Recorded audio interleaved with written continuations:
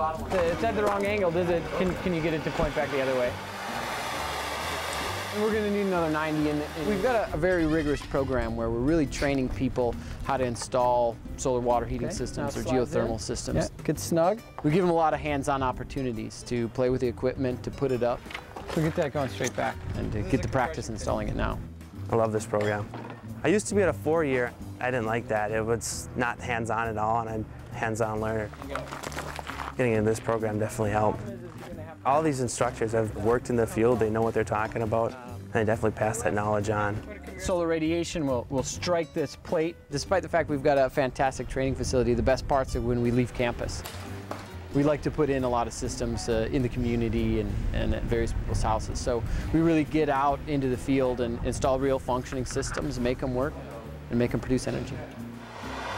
Renewable thermal is really important because it has such a tremendous potential. It grew by 69% last year. The demand is there, and we're just going to continue to grow. It's going to be a great market to get into.